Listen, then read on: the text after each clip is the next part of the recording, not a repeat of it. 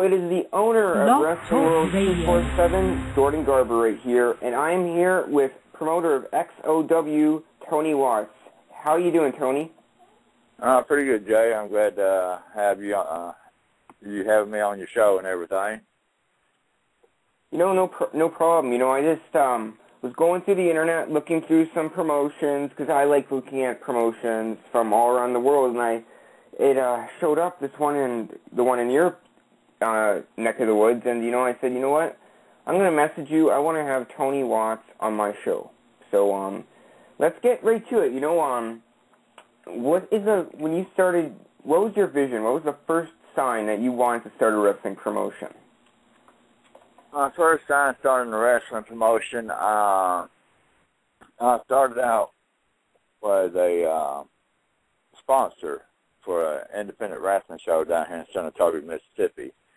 And then I got to become a special referee and everything. And a friend of mine, Hollywood Jimmy Blaylock, took me to towns, as a referee, as a Hill referee. And I decided, I seen some shows that were good, and I seen some shows that were, crap. And I decided, being a fan, a mark, I decided, well, I'm going to come up with a promotion, and I'm going to start running shows down here in Mississippi in the Mid-South. And so probably back in 2000, 2001, I started up Extreme Outlaw Wrestling, specializing in mayhem and madness. And it's kicked off, and I've been doing it for 11, 12, 13 years like that, Jay. And I've been pretty successful. I will say this, down in this part of the woods, I'm probably the most hated promoter in this area. So why are you the most hated promoter in this area? Well, back when I started, Jay, there was just a handful of promotions, that were good people that had good talent and stuff. And then now, everybody and their brothers and sisters, wants to become a promoter that's only been trained 6 months. And some of the stuff, it looks pitiful. And I'm not bragging about XOW. I have a good roster of guys, Bad Attitude, Tony Dabbs, Chris Styles, Josh Matthews, Danny B, Neil Taylor, the Asylum. I got guys that, entertain the people. And we got you finish off because we got a caller after this. So you talked about having the talent. What else? And it's giving the people what they want to see. I'm not Hollywood script like WWE. I'm gonna probably get some heat from that, but it is what it is. I'm kind of like I want old school wrestling. Back in the NWA days. I grew up watching it and everything, and I try to stay in that form, but more, to the extreme a little bit. I take it to the extreme a little bit further than regular promotions do. Okay, we got a caller here. Wait for it. Okay, look, my computer isn't connecting. Until it does, we'll continue to talk about why you're the most hated promotion. Actually, we've gone through that question. So, experience, how was your first show? How did your first show go? My first show, it wasn't the best show. I had a lot of good talent on there. I had the Family of Pain. I had Brickhouse Brown on there. I had Pure Destruction, Justin Rhodes, Chris Styles, Tony Dabbs. I had a lot of good talent, but I trusted someone else to do the advertisement for me, and they kind of screwed that up. And my first show wasn't really that great. The matches were awesome and everything, just the fans wasn't there. The newspaper ad, you got show was on a Saturday. They put the show being on a Friday night, and that kind of screwed things up. So it was just an all cluster, if you know what I mean. Caller, try saying something. Yeah. All right. So the caller, obviously, my internet connection goes back and forth. It works. It doesn't work. Blah blah blah. It's okay. We'll just go on. Let's see. How many belts do you have in your promotion? Sir?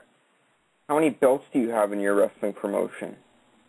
I have anywhere from referees to announcers. I get probably some of the best announcers around here. Oscar Barlow, Al Hall. I've probably got about 15 to 17 guys. It's that I use on a regular basis and everything. Go ahead. Okay. Let's see here. Oh, we got a caller right here. Maybe it'll work this time. Until you are on the air with the interview with Tony Watts. Do you have a question for Tony? Go ahead. Okay. Yeah, pretty good. Let's see here. Hello. Oh, we got a caller. All right. Hello. Hello. Yeah, hello. Hello. Can you hear me now? We got a connection. I can hear you. Okay, you said it sound like ECW promotion? Like dangerous like that kind of thing? Yeah, I'm trying to... Hello? Hello? All right, we got staticky. You know what? I apologize for that. Sorry, did you hear the static on his end? I could barely understand what he was saying, Jay. All I could hear say is hello, hello, and I could just hear an echo of my own program. So you know what? I apologize to the caller. We got another caller actually though from area code 347. What is your name and where are you from? Sprint customer 3473481. All right, I guess I don't think we want an automatic messaging machine to be on our show. You know what? Let's just go on with it. The callers have a bad connection or something. So, what was the first guy you signed in your promotion? The first guy that I signed to my promotion was several of them. You talking about local or big name? Oh, any star. Any star. The first guy that you said you're booked. The first guy I think I said I booked was Bad Attitude Tony Dabbs, and then it was Chris Styles, Josh Matthews, Neil Taylor, Danny B. Good, and I'm trying to remember who else. Pure Destruction, Hollywood Jimmy Blaylock. He's a manager and everything, and then I hired my announce team, Oscar Barlow, Kimball Winstead at the time, and then Al Hall come along. All right, we got another call. I think it might be from the same guy. We're going to give him one more chance. You are on the air. Can we hear you? Can you hear me now? Yes. Yep. Okay, listen, your promotion, would you say like you're an ECW kind of thing, like give the blood and the chair shots and like kind of an old school sort of thing, like harkening back to the old good days of wrestling, like that stuff that not like the stuff we're seeing on the TV now, that WWE crap. I'm talking about the good wrestling. Yeah, you can go to my Facebook page, and I got some links, or you can go to YouTube.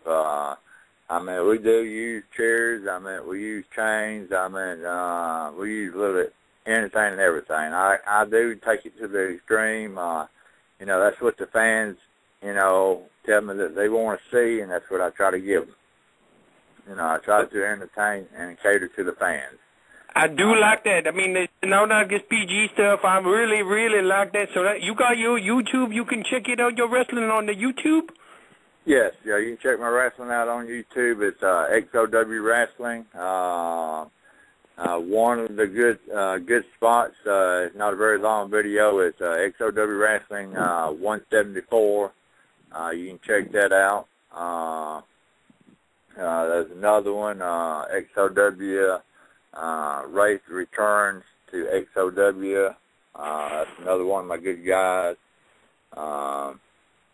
I do have a lot of stuff that is on YouTube, but there's some copycats that's on there that's not me. But once you see like XOW Independence, XOW Savannah, Tennessee, that's the kind of stuff.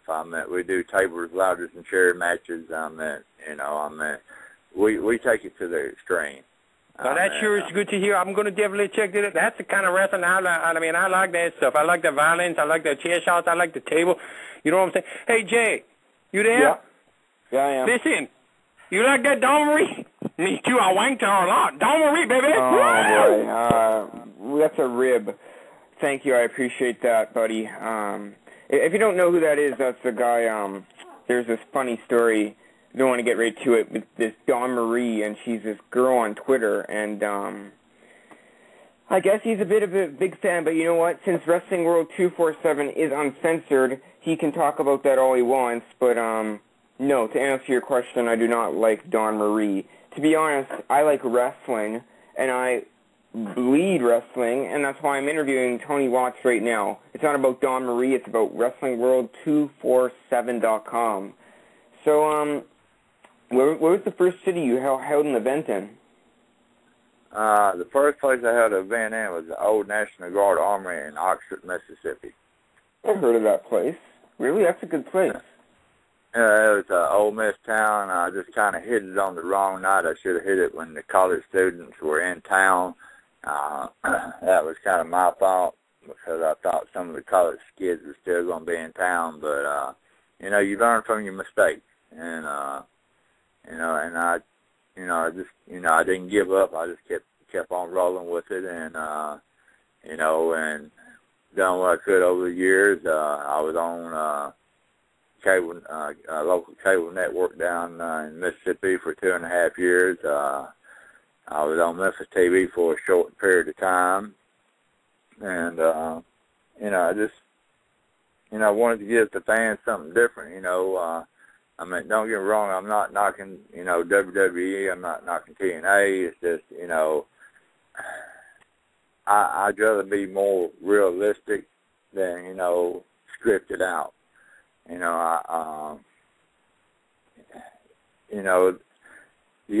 have your good guys, you have your bad guys, and that's what you pay them to do. You pay them to go out there, and if I want them to be violent, that's what they're going to do. They're going to be violent. They're going to impress and entertain the crowd. And I'll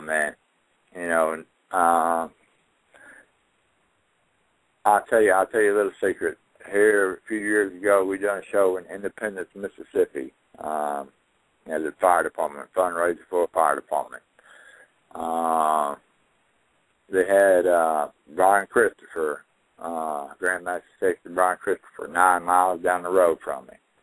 And I heard that, they only had 24 paying people. I had the fire department packed. It was a small building. I had 275 people standing room. No way. 275 people compared to the 26, and you had no big stars signed. No big stars signed at all. Just my local talent. Because I have a good following of people around this area in the Mid-South, and they chant, XOW.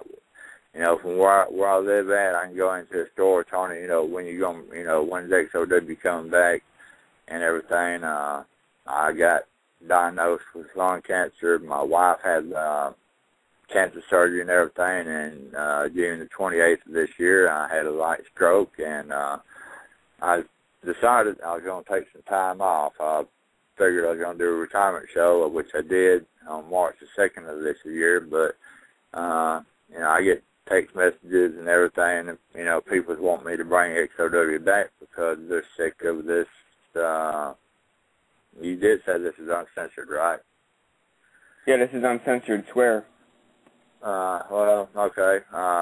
Be honest with you, Jay. I mean, they're sick of seeing this bullshit wrestling. I mean, if you're gonna wrap the chain around your fist and you miss the guy by a foot, and he sells it, you know, and the people and the audience can tell that it's fake. And if you hit somebody with a chair and love tap them, you know, it looks like bullshit.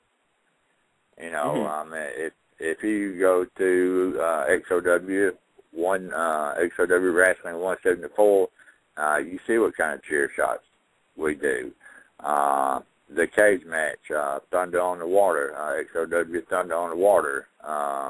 Chris Styles, Josh Matthews going against Sin and DJ Stunner. I mean, that was a bloodbath there. I mean, you know, with Thunder on the Water, we had probably about 800-something people. We had Bub Bagwell on the show. We had Bill Dundee on the show. You know, folks like that. You know, just bring in a few named people. You know, to build up for Thunder on the Water, because that's a big deal down in Grenada, Mississippi. And you know, it was a good turnout. We had a good time, and you know, if it wasn't for the talent that I picked, I mean, XOW wouldn't have never made Promotions of the Year from Wrestling News Center, which, you know, I made Promotion of the Year in 2008, because, I mean, we were, you know, the best thing going. And, you know, I have a buddy of mine, a partner of mine, Billy Russ, you know, that's been behind me since 2007. And he kind of helped me get along, and helped me get some talent. I mean, we brought in from TNA, we brought in Petey Williams, we brought in Eric Young. We had Petey Williams in Winnipeg once. He's a great guy. Yeah, Petey Williams is a good guy. Eric Young's a cool guy. I mean, you know, I mean, I've done spots with Jerry the King Lawler. You know, a lot of people say he's an ass, but I mean, you know, you just got to really get to know him. And I mean, you know, I've always had respect for Jerry Lawler, and I mean, I'm not kissing ass or anything. It's just, you know, it is what it is. I mean, back in the no, you just got to work with a wrestling legend. You know, that's pretty impressive. That's a good thing to add to someone's resume for sure. I don't think you're kissing ass. I just think you're showing your achievements, and that's what everyone should do. I've interviewed Johnny Samboli. I've interviewed Romeo Roselli. I've interviewed Rory McAllister. I've interviewed all these great stars, and you know what? It's always good to tell everybody about your accomplishments because you're proud of them. So it's really cool that you got to work with Jerry. You know, I mean, I got to do spots with Jerry. I mean, I've done spots with Mick Foley, Cactus Jack. I got to do a spot with Jake the Snake Roberts one time at a show. You know, you know, I've had fun over the years. I met a lot of good people. I've met some assholes in this business, and you know, and now, which there was just a handful of promotions down here in Mississippi. Now there's probably I don't know how many, and some of them are idiots. Some of them don't even need to even be in a ring, Jay. But, you know, that's me. I try to look for some of the best, you know, the best talent that I got, you know, I can find and that I can use. You know, I've used the local guy, the Memphis Reno Diamond, Tattoo, Derek King. There's, you know, major players on Memphis Wrestling. And, you know, and I'm proud of, you know, what XOW's, you know, become, and I'm on, you know, my health and, you know, my stroke, it kind of messed my memory up, messed my speech up a little bit, but, you know, I want to give the fans what they want. I think I still got a little more left in me, and, you know, I'm going to get it kicked back up and going again, and hope for the best, and see if I can't climb this mountaintop and be back on top again and as an indie promoter. You know, good for you. You know, you've gone through a lot. You've gone through a stroke. You've gone through this stuff, and you know what? you just you bust your ass and try to get back, and, you know, that's something I respect. If I was ever in the Mississippi area, I would definitely check out an XOW wrestling show. Hey, say I was in Mississippi and I was in an XOW show, would you let me be a backstage interviewer? Yes, I would. Yes, I would. That wouldn't be no problem at all. I think I talked to one of your, I can't remember the guy's name. He's messaged me a few times. Yes. I'm trying to see about getting a building and stuff. I don't want to give out a lot of details because I know there's some probably local promoters that's listening to your show because I advertise it on Wrestling News Center and everything. I mean, I got some cool stuff that's lined up. I'm just working on getting a venue big enough to hold the people on what I want to do.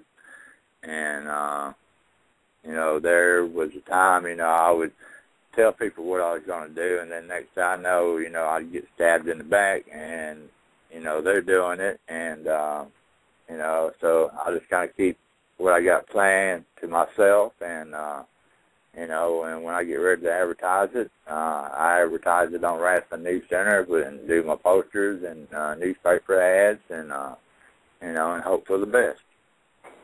So let's say you have a show coming up.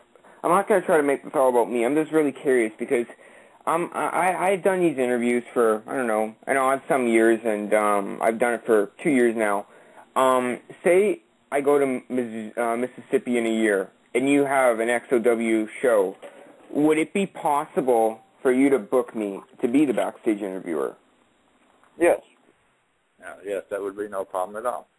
I'll look into that. Yeah. So, enough about me trying to ask for these things. We want to know all about the fans. Like, all the fans want to know more about XOW because obviously this is something special.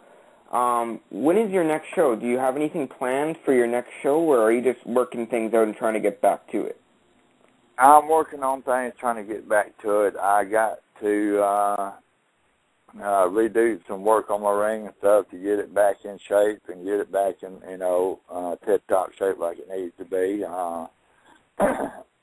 I'm checking on a few buildings right now and in the local area and everything, and I'm hoping either sometime this year, well, before the end of this year, I'm planning on doing a show, and then next year I'm planning on doing a couple of shows. I got some special stuff lined up, and, you know, I hope and pray that it works out. You know, once sorry, go on. Because I'm going to do something a little different this time than I have before. There's just very few people that know about it, but, I mean, it's going to be a surprise. It's going to be something that's never been done at a wrestling show. And, you know, I would say that much. And it's definitely going to be interesting. It's definitely going to be entertaining. You know, if some callers are trying to call in, I apologize if I keep dropping your calls. We just want to get this interview to the point because we don't want to really, we already heard from, I think, 2 fans, and, you know, I just want to get to the point on this interview. If you want to call in or anything, go tune in on Wrestling Radio Ultimate on Wednesdays. You can check it out later on my Blog Talk channel. This is pretty much strictly a live interview. You know, it's been great. Do you have any we have 5 minutes left, so we have a bit of time to kill. But okay, here's a good question. What was the biggest moment that you had in struggle? What was your biggest struggling moment in running XOW? The biggest struggling moment that I had when I was running XOW, it was a booker, which I thought was my friend at the time, and it was when we were doing TV shows down in New Albany, Mississippi, and he decided, you know, he was wanting to, you know, just more or less push me to the side and take everything over to himself. And you know, he changed the locks on the building and everything, and tried to take the XOW name, which me and Joey Lynn, referee Joey Lynn, come up with the name Extreme Outlaw Wrestling.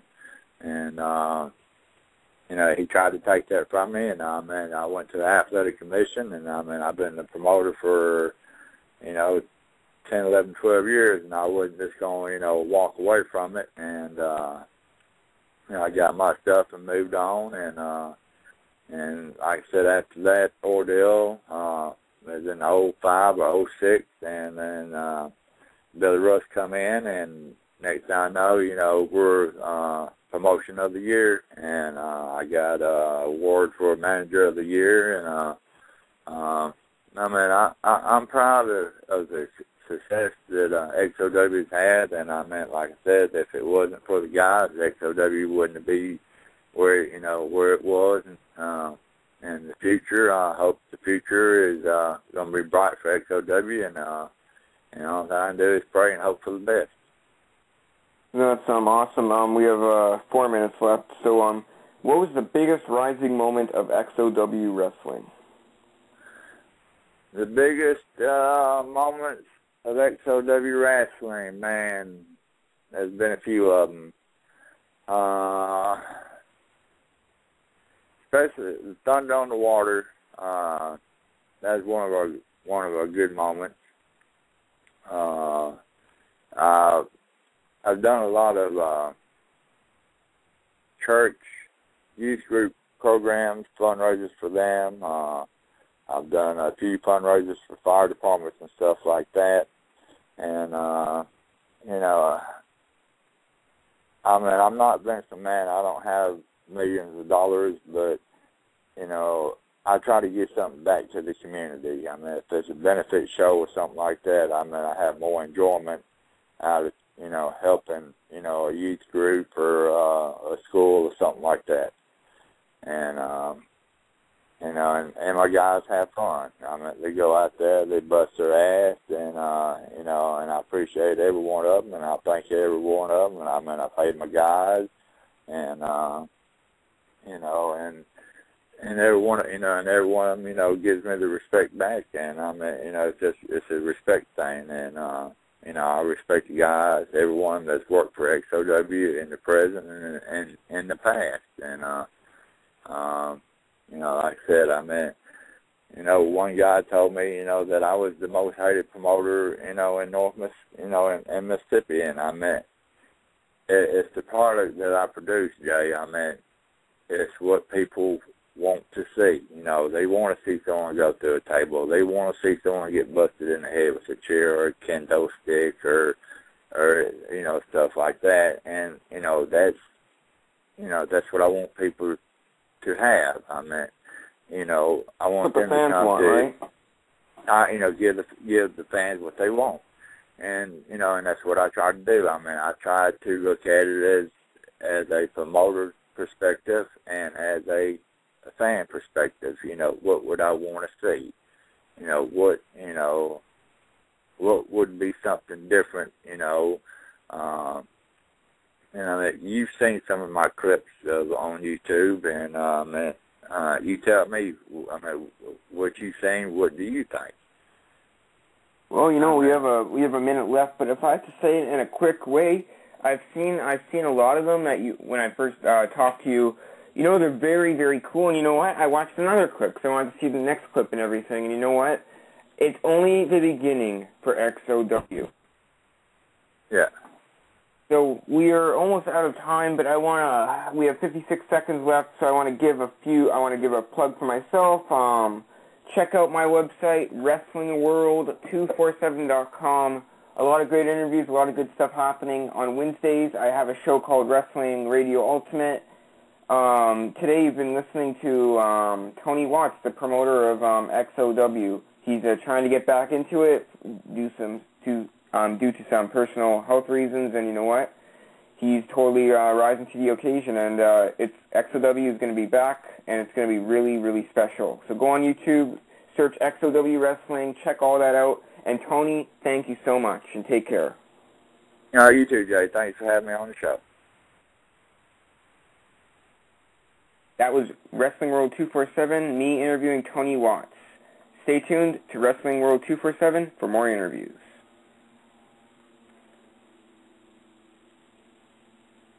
Is that it, Jay?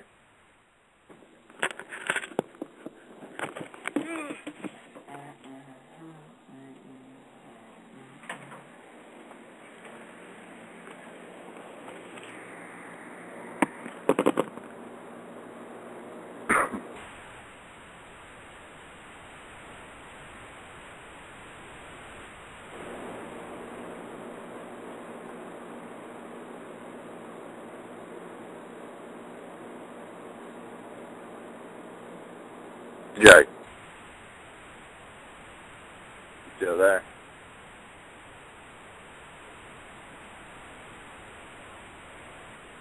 Jay.